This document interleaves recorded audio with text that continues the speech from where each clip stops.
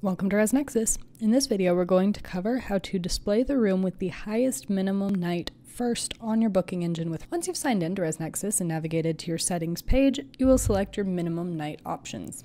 Once you're on this page, you will scroll down and you will check the box that says display the items with the highest minimum night first. Once you've checked that box, you will click save. And that is how you set your booking engine to display the units with the highest minimum nights first. Thanks for learning more about ResNexus.